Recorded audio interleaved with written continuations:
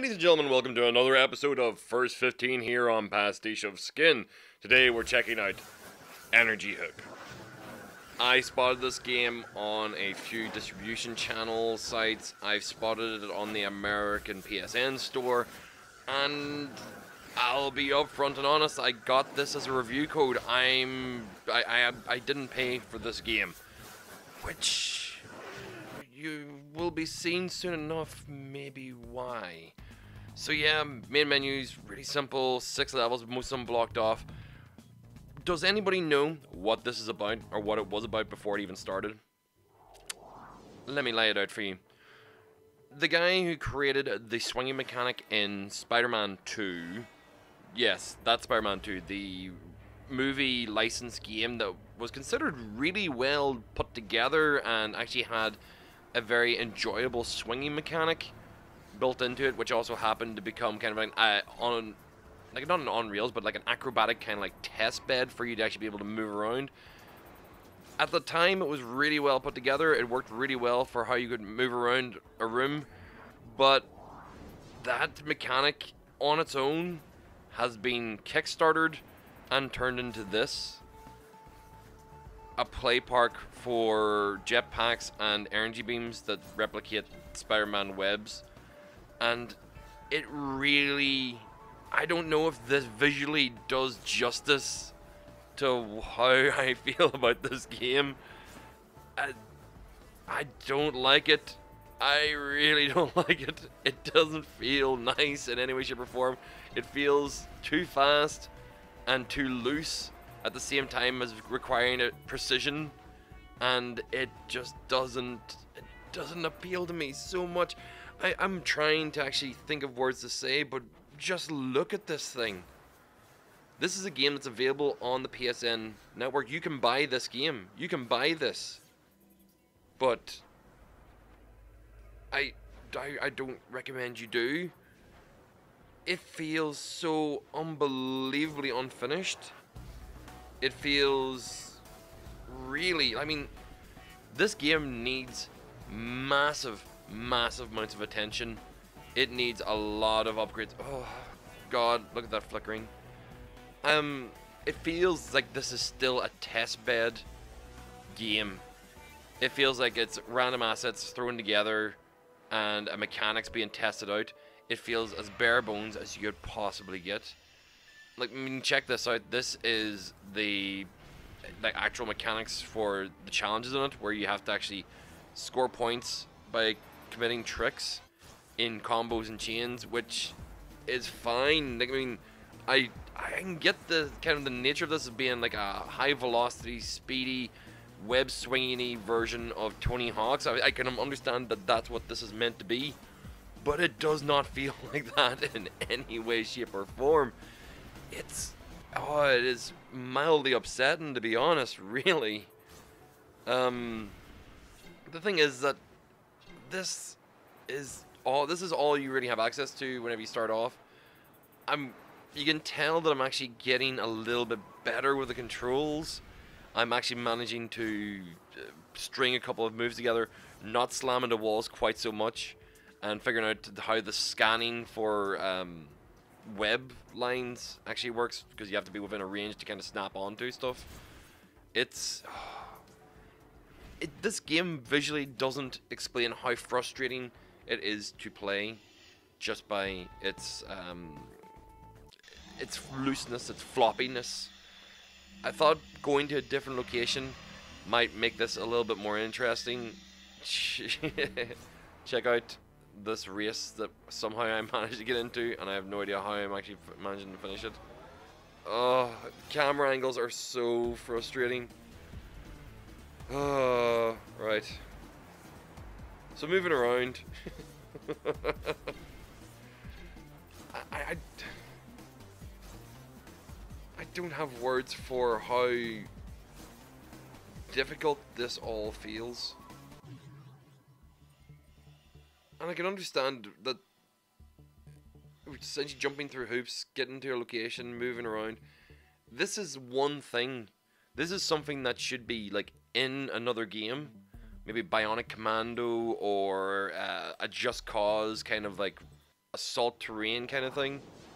This is not a full game unto itself. It's a proof of concept of a mini game, something that actually would be used in a wider context. This is hard to watch. It's hard to watch and hard to play. Oh god, right. I need to cut this footage short.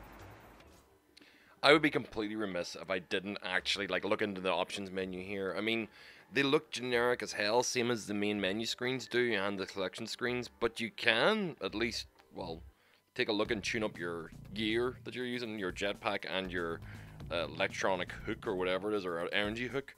I mean, I'm sure these bits and pieces will actually allow you to upgrade further as you complete more missions in the game, but I feel no incentive to do so. Admittedly, the hook does have a few choices, but it's just the thing that kind of find weird that the precision is something that you can turn up or down. Why wouldn't you want it to be as high precision as possible for whenever you're swinging? Is this actually like to set yourself your own challenge? And the fact that you can't return back to your game once you go out of that menu, you have to reopen and go back to the beginning of the level or back into the mission hub again to start off. That's, oh man, there's dead ends in the menu system and the UI. This game requires a lot more playtesting. This game should not be released on the PSN store. Early access on PC, yeah, I can probably understand that, but wow. Oh. Well, of course, I chose this level to take a look at because it kind of closely resembles the way Spider-Man 2 played. Just because it's tower blocks, which obviously are, because this is all VR, you can get away with the fact that the tower blocks just repeat the same pattern and textures and then just stop dead on a black floor. Understandably, that might be the limitations of your modeling and stuff, dude, but these are big square blocks with a texture on them that repeats forever. If this is the limit of what the game's level design is going to be, I'm worried, I'm concerned, I don't know what goes on after this. There's a little bit of a feeling of freedom in this level because there's a nice verticality to it. It means you can get that wall run going on, you can actually really get the big swings in.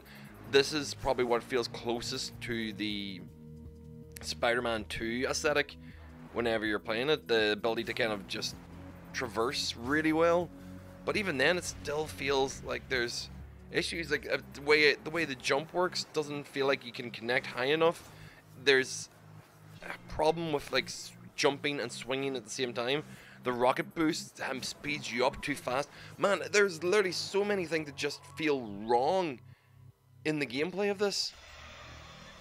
Oh man, fair play for taking something that you worked really well on, worked hard on, and trying to develop it into a single unique game type, something that actually could be really fun. But I don't know, do you know what? I have an idea.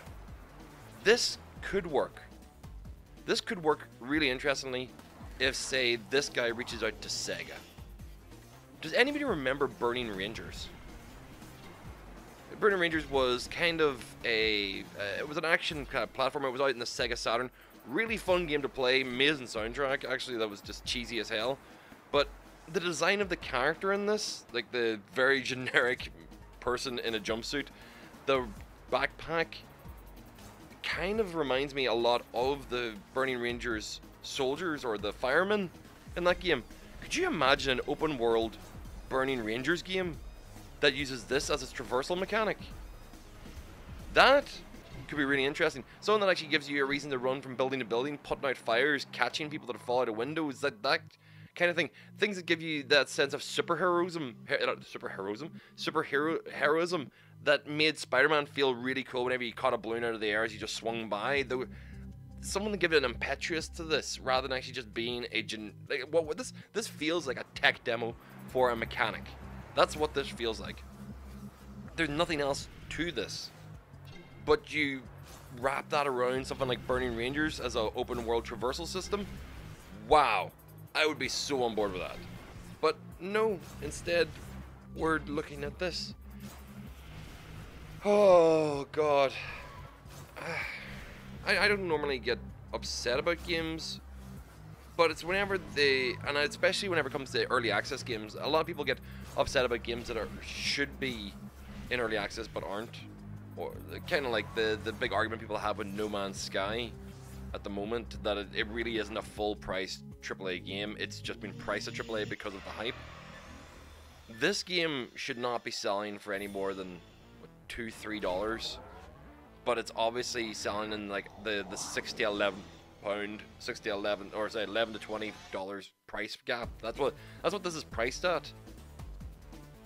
Man, oh, it makes me have acid reflux talking about this game and watching it at the same time, because I don't know if it's actually the way it moves, or the way the camera moves, or the way the model reacts to sliding off of objects or landing on objects. It's it makes me feel that a little bit ill on the inside. Well, what do we do? What do we do with a game like this, other than make suggestions of where something this kind of cool could be used? I say that's the example that pops in my head, just from even like the way this already looks and how you could refine it and do something really interesting with it.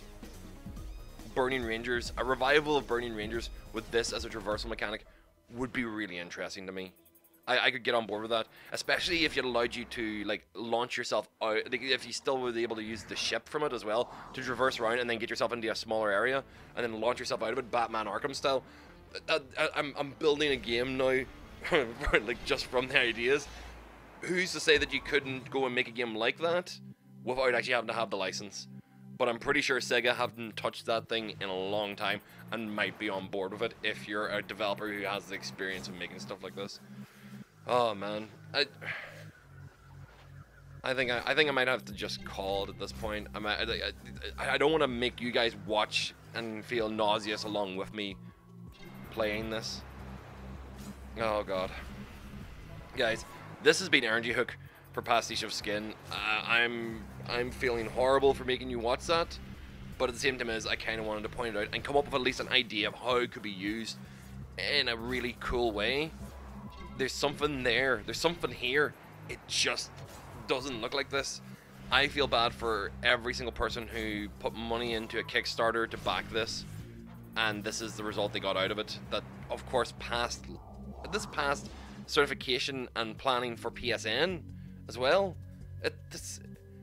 This game was already paid for before it was made. This is actually mildly terrifying, because it's a quintessential example of, we as a group of people, we demand one thing, we don't really get it, but we still defend it.